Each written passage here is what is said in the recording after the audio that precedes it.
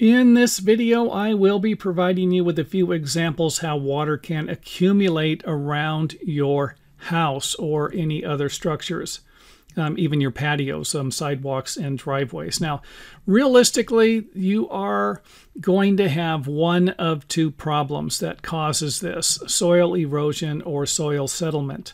And that soil settlement would be any soil sinking into the ground. Erosion is when water comes along, or wind, something that moves the soil to a different part of the property. And that's it. You can stop watching the video right here. You know, if you have water around here, you need to figure out how to drain it, get it to drain away from the house to another part of your property. I would suggest keeping water puddles at least 5 feet away from your house, but you know, you can always install site drainage systems. If water's a problem, this would be basically a kind of like a plumbing drain system where you're going to install pipes underneath the ground and have them pop up in certain spots, so that when the water does accumulate, it's simply going to go into the drains and drain safely away from the property. Now, another problem you could have would be if the site is flat instead of sloping. So here we can see where the property is sloping away from the house, and this is common.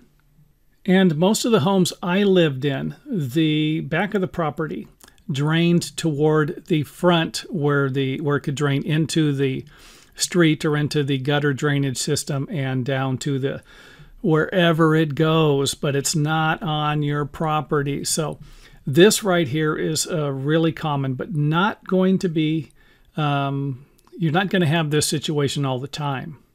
Here is another situation you could have where the soil slopes away from the property all the way around the building. You know, maybe you live on the top of a hill. Something like this could be what you're dealing with, and not having any problems, I would imagine. You know, if you do have a problem and you have a pretty steep grade, again, this is just going to be from soil settlement or erosion. You have a little spot on your property, it's just going to need to be filled in. If it, you know, you got a puddle that forms out there on a regular basis, you might need to just raise that area a little bit so that the water can drain away from the property instead of getting trapped there. And of course, the opposite would be it draining towards the house, the soil sloping in all directions towards the house, and you would end up with something like this if you didn't have any site drains. This is not going to be a common situation. And the reason for that is most local building officials, building departments, planning department officials, they know better. They're not going to, you know, they're going to have the builder raise the property, whatever they need to create some type of a slope.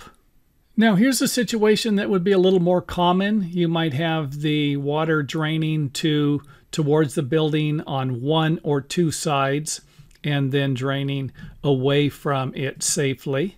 So you're going to have, now I have this being level, but in reality, if you had a situation like this, it would be sloping up here.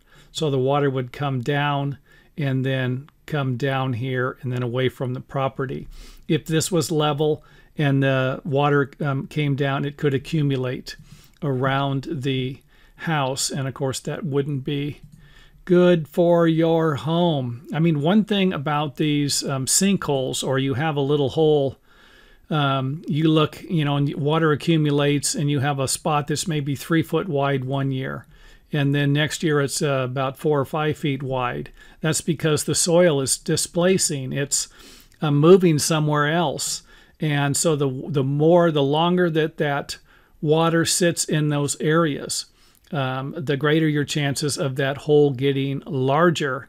And if that area is around your building foundation, it could cause it to sink. Now, another problem we need to address would be, instead of the soil sinking, it is actually moving and accumulating and creating some type of a dam, something to block the water, prevent it from flowing off of the property. Now, you might not get a perfect triangle pool here like I got in this example, but if you do, you live in a house, you've lived in it for 10 or 15 years, and you notice that there are problems like these, then it could very well be something I've addressed in this video, because the water is creating the soil. It's either moving the soil or it is causing the soil to sink. If it moves it to an area and it blocks it up, you have debris, you have leaves, you have soil, sticks, just like a little beaver dam, this accumulates over time. And it might even be under a deck. You might have a spot on your property that's forcing water away from another spot, or forcing it to be trapped in another spot. And again, like I said, I can't stress this enough. This is not good for a building foundation. Now let's take a look at our pretend trees here, but not our root system. Those of you who are familiar with tree roots, you know that they usually push the soil up.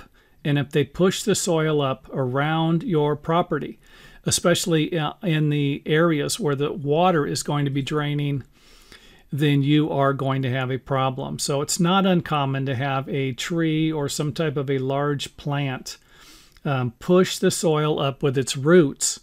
And then if this happens, you're going to have water kind of like damming up around here. And I'm not saying it can't go around it, but after a few years, if you don't create some type of a relief area for the water, you're going to have a problem. So, and I'm just kind of trying to throw everything out there, because these anything that can change the level of the soil could be a problem.